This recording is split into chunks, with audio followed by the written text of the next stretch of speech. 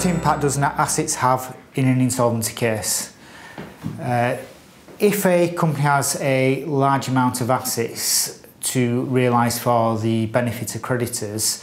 this may involve the selling of various assets, or if the company has a large amount of book debts, this may mean that there will be a better return to creditors for including unsecured and the secure creditors, preferential creditors and employees.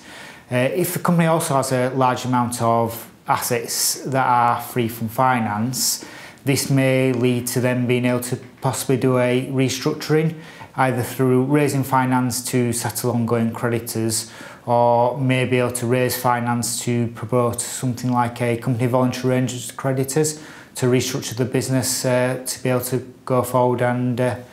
be able to make a better return to creditors overall.